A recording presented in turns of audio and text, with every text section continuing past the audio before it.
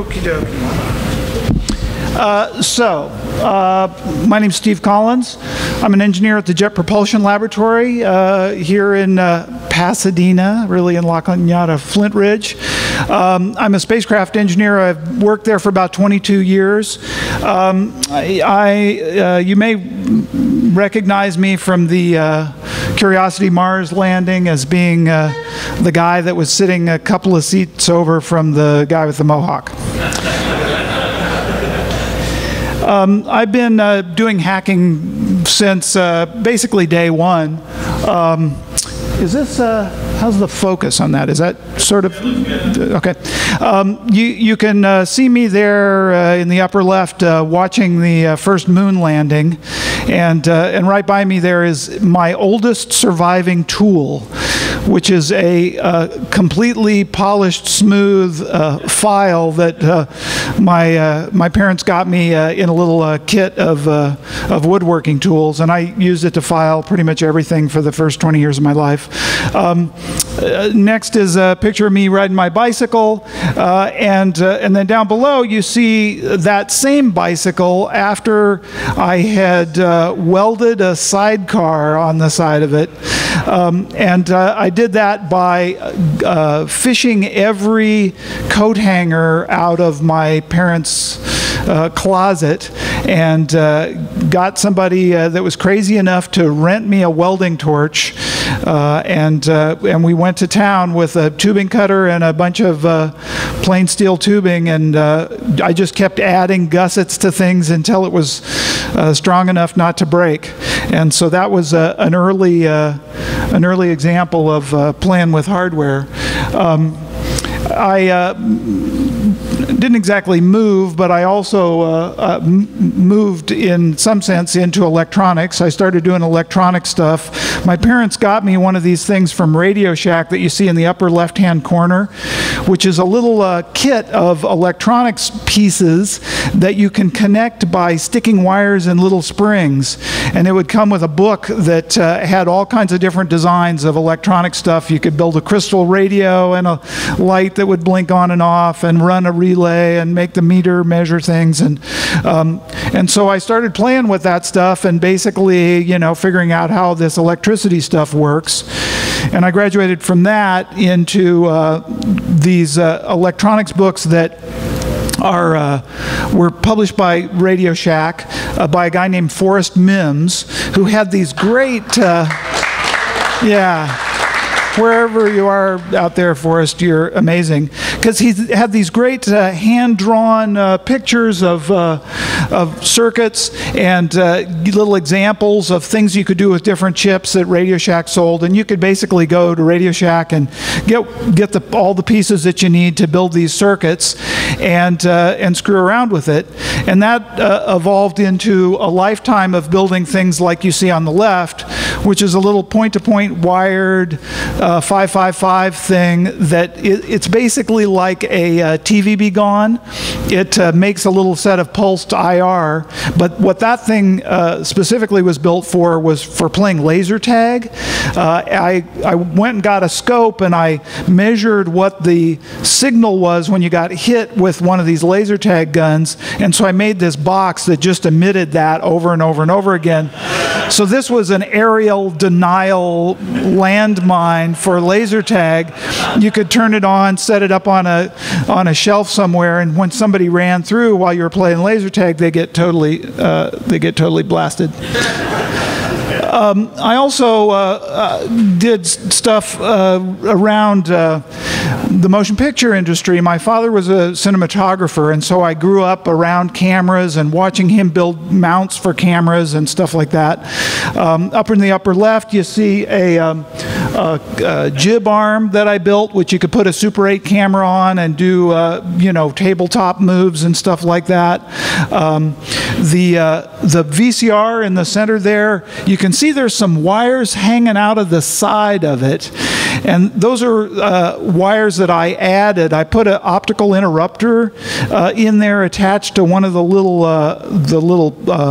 wheels that run the tape in this VCR machine, and that would plug into my Amiga and look to the Amiga like it was a mouse, which back in the day didn't have an optical sensor in them, but actually had a quadrature infrared sensor in them. And so I could use that to do editing with this VCR. I could pre-roll it to a location on a tape and then run it and make edits and stuff like that. So I built myself kind of this home editing system. A lot of these things were motivated by, like, I don't have the money to spend $1,000 or $2,000 on this thing that I want, but so I'm going to just figure out a way to build it myself. Yeah, the Miata there in the upper right is a mount that I built for doing autocross racing, to mount a GoPro camera way up high and give kind of a first-person shooter, over your head perspective of driving the race car. I worked when I was younger, pretty much right after high school and several years into college for a company called Tyler Camera Systems that built camera mounts for helicopters. And you see one of these camera mounts there. And I used to go out, I used to work in the machine shop and build components for those. And the way I got that job was basically because I'd been, hacking on stuff and welding shit at home and, teaching myself how to do mechanical stuff. And so when I went and my dad, recommended me to these guys that built these camera mounts, I could walk in there and I could, knew which end of a hacksaw to grab, and ended up working in the machine shop and then rigging camera mounts in helicopters. You see me there on the lower right on the set of the James Bond film Octopussy, where I went out for a couple of days and rigged mounts in helicopters. On to computer phase of my hacking. Not phase, I'm saying this as though it's time ordered, but it's really, all this stuff is mixed together in a lifetime of like just getting curious about something and like going and finding out about it. I got a Commodore 64 a year or so after they came out, and somehow miraculously in a Commodore store in I think it was in San Jose, I found this book by a guy named Ratio Colin West, which was called Programming the PET CBM. And it was like all the guts and internals of 6502 assembler, how all the memory was mapped on the Commodore 64, what everything did. It didn't actually cover the Commodore 64, but it covered the PET machines that were just predecessors to that. And so that from that I learned, you see my notes and stuff in the upper right corner there, how to program 6502 assembler. I've got little notes in there where I've penciled in how many instructions, clock cycles the instructions take, because I think I was optimizing some multiply routine or something. And in here shows in 6502 assembler, how do you build a multiplier and divisor, and how do you compute a cosine in 6502 assembler. The Commodore 64 was a great platform because it had this parallel port, and it had these ports for a mouse that you could put switch inputs to, and the parallel port you could use it as an input or an output. And I used to do stuff like in the bottom left there, you see that's a printer interface. It's a thing that you can stick electric typewriter into, and it has a little carriage that drives back and forth with some motors, and had 4 fingers, and so you could drive it horizontally over to a position on the keyboard and press one of the fingers, and it would press the key on the electric typewriter. Because I really wanted to have a daisy wheel printer, not a dot matrix printer, so I could have letter quality printing, but I couldn't afford to spend $1,000 or whatever they cost. And so I built an interface to do that with the Commodore 64.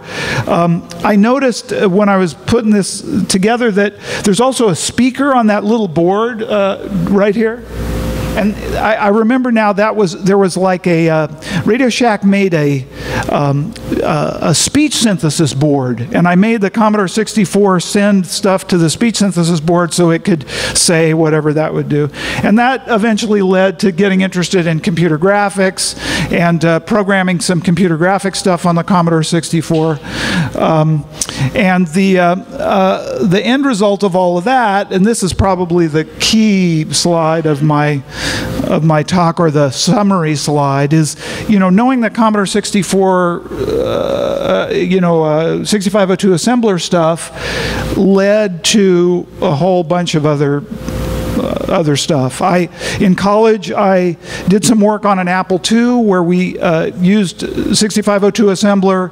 We built a computerized lighting board. This is before anybody dreamed such a thing was possible. Or why would you build a computerized lighting board? That, normally you have a lighting board operator that runs all the dimmers and stuff.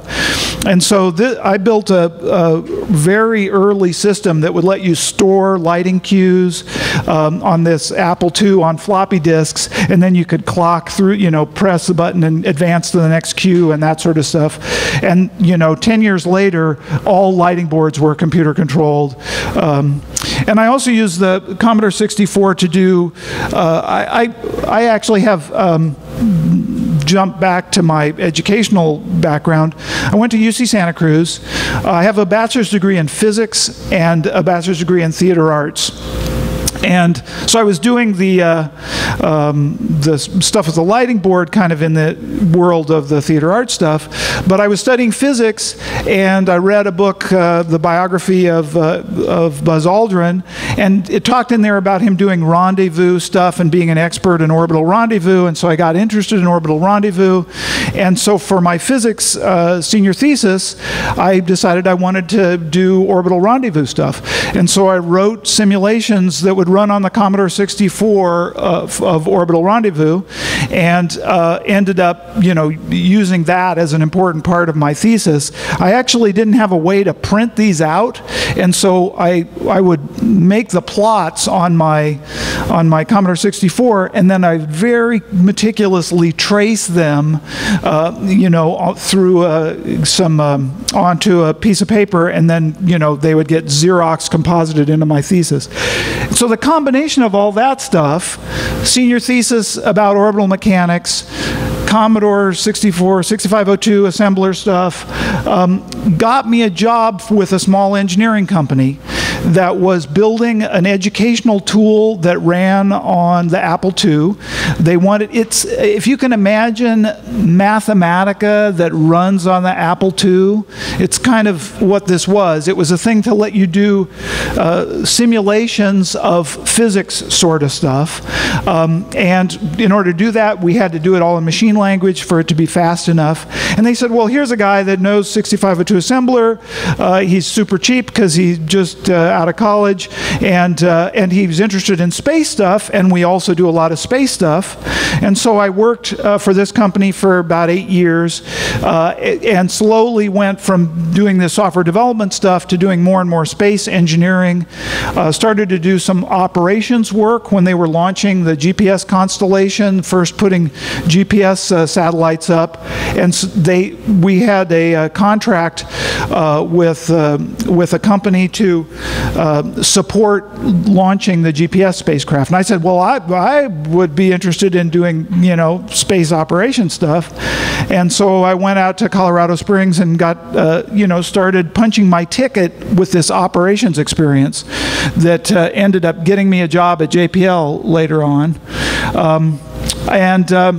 While I was once I kind of got in the door at JPL, I mean, as it turned out, that experience at that small company, you know, I had operations experience. I had done a bunch of mission engineering. I knew about horizon sensors, which are a particular kind of sensor we use to figure out what how the spacecraft is pointing.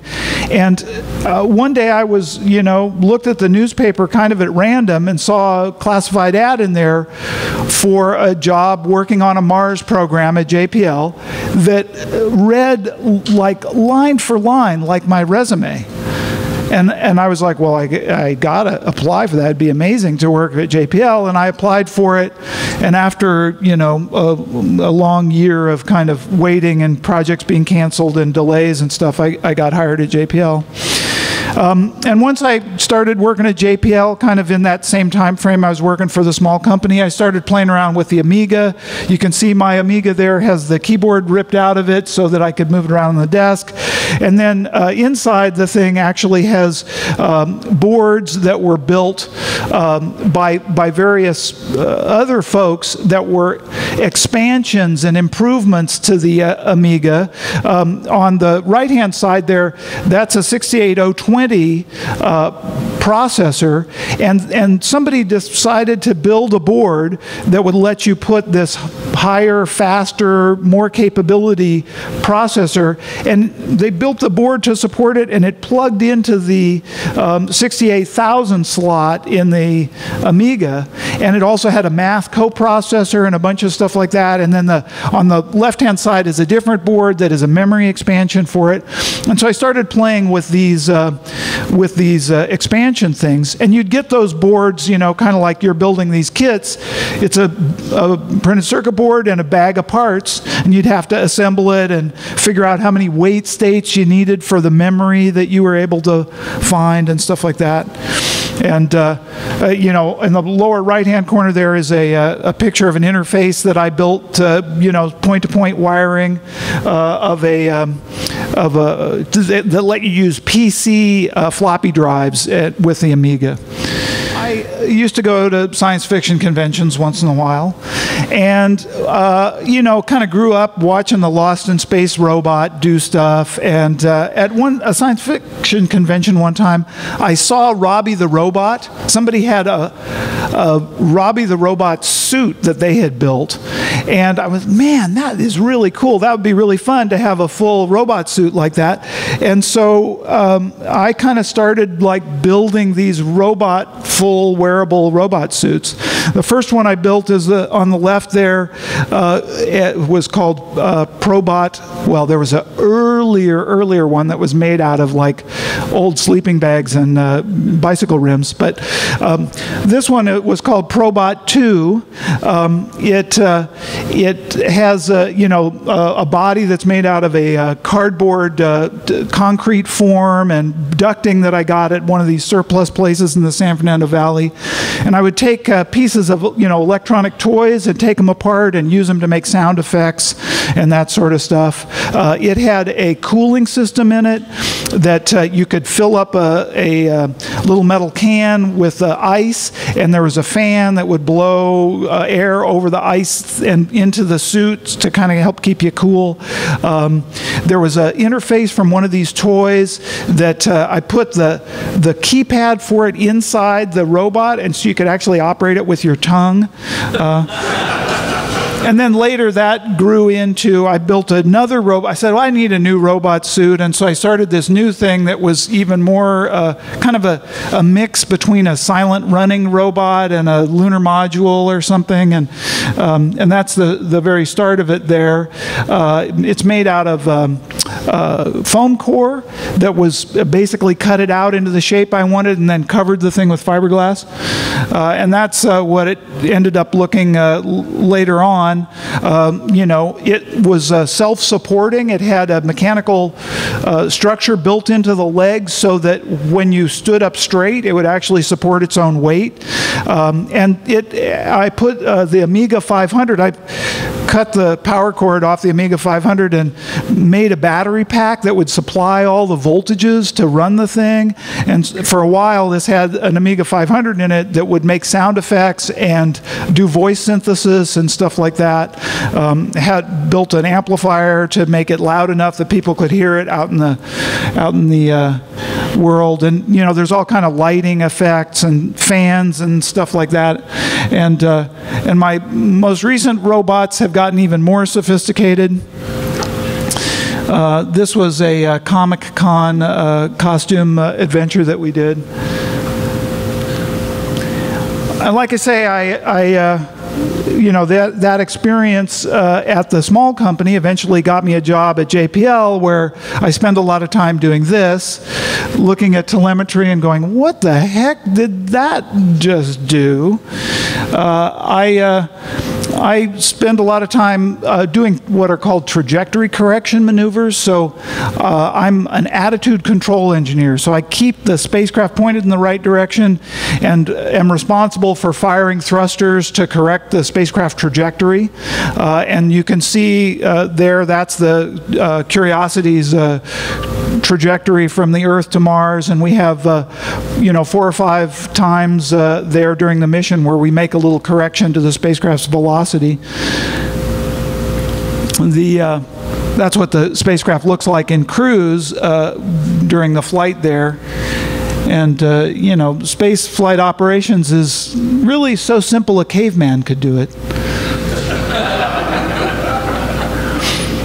I do get to play around with the hardware a little bit. Mostly I work with the spacecraft with computers and doing software sort of stuff. But once in a while we get to do some testing. This is me in the high bay testing the sun sensors on the space side of the spacecraft there.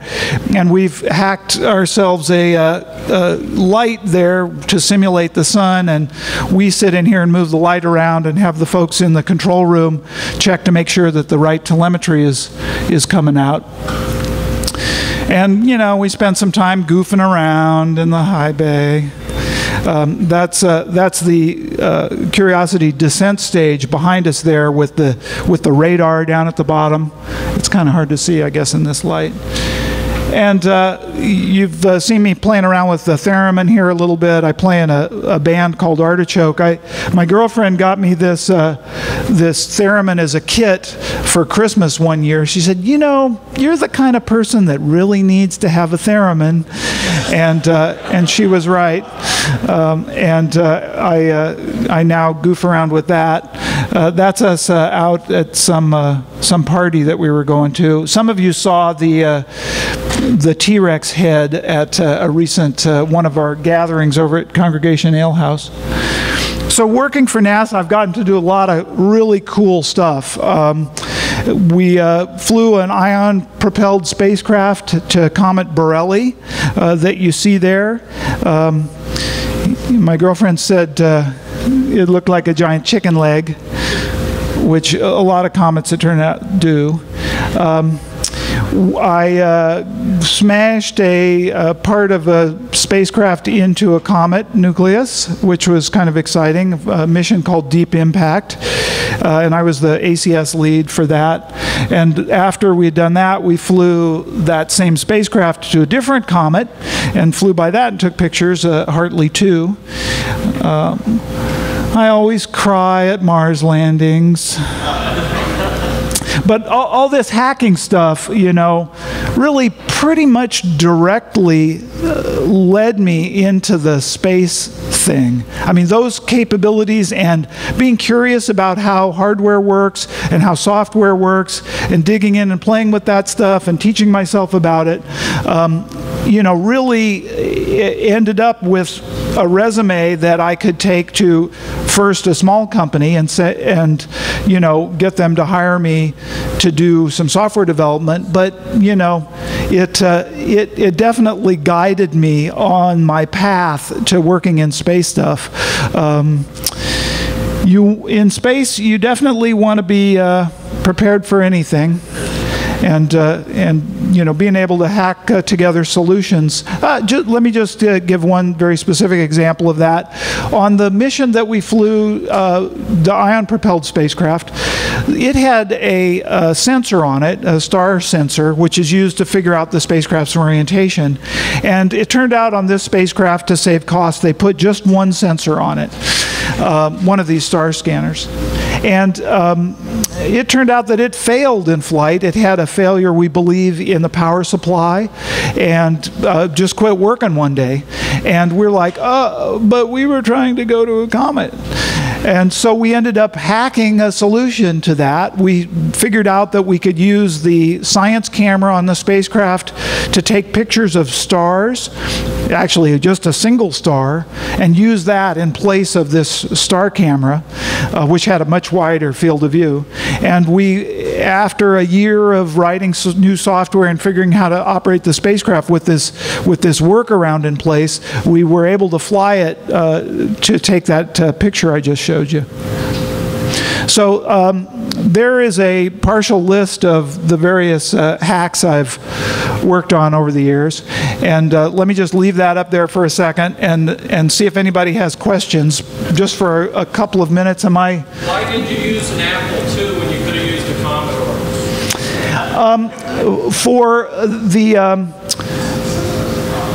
Well, the Apple II was Commodore, that's why I'm asking. You're from Commodore. Well, it wasn't a choice that I made. Let me say it that way. The Apple II, they had card slots that you could put stuff in. And for the lighting board case, somebody had already kind of started the process of doing it. And they said, here, we've got these D to A cards that we're going to use in it. And they go in the Apple II. And so that was sort of given to me as a given. But I very much appreciate Commodore's work and all the people that supplied the community, that did amazing stuff in the Commodore community, because a lot of the stuff I learned came straight out of that. I mean, this was pre-internet, right? All this Commodore 64 stuff was when all the information had to come out of like magazines and, weird, Xeroxed mailings that you would get from people. Yeah. Please tell me what on earth the Commodore 64 stuff into a VW Bug looks like. It sits there in the footwell next to my battery-powered television. I put a micro switch in the back of the speedometer so that whenever the odometer clicked over 1/10 of a mile, it would click. And then I wired that to the, one of the joystick inputs on the Commodore 64 so it could keep track. And I took the map of my drive from LA to Santa Cruz and I put all the mileages in this big thing so that as I drove along, it would go click, click, click the mileage, and then and I could keep track of where I was and how, estimate how long it was going to take me to get to the next gas station. So follow-up question. What integer multiple of the trip time did it take you to program the directions in? Oh, way, a factor of 10 or 100. I can't remember now. And I probably spent most of the time heads down. It's like us driving with cell phones now. It was a reckless thing to do, but I was, 19. So, other questions? Shoe phone. We did a play when I was in high school that was about Get Smart, and we had a bunch of Get Smart things. We made a cone of silence, and we needed to have a shoe phone, and I went and got a shoe somewhere and put a dial in the bottom of it. Yeah. Kirlian photography. Kirlian photography. My mom was very interested in what would you call it? What do they call it? Extrasensory phenomenon and stuff like that. And I built myself a Tesla coil, which I was working in a bicycle shop. They had a bunch of glass shelves that they were getting rid of. And I said, oh, those would make a perfect glass plate capacitor. So I got a bunch of aluminum foil and made this giant glass plate capacitor stack.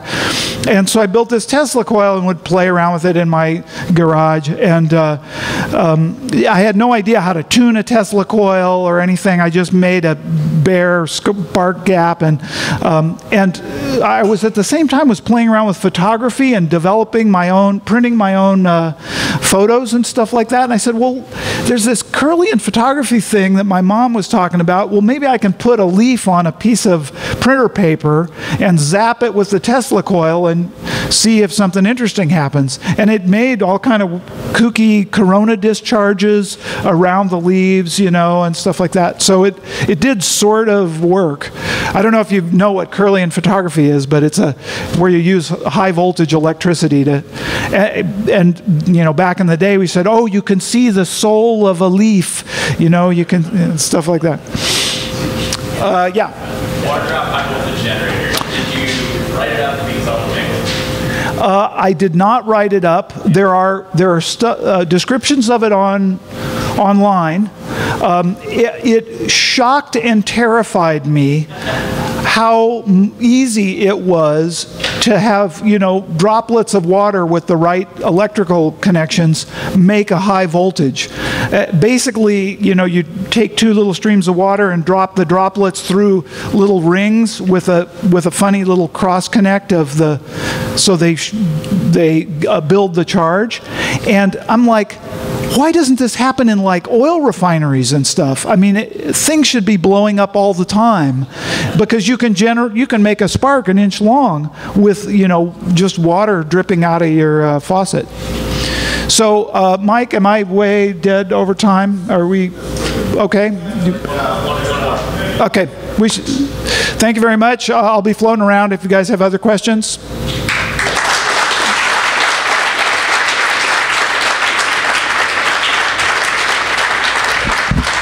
Steve Collins, everyone. Thank you so much. I have great news. Some food has arrived. So let's go ahead and take a little bit of intermission right now. Grab some food, grab some drink, and we'll see you back here in 15 or so.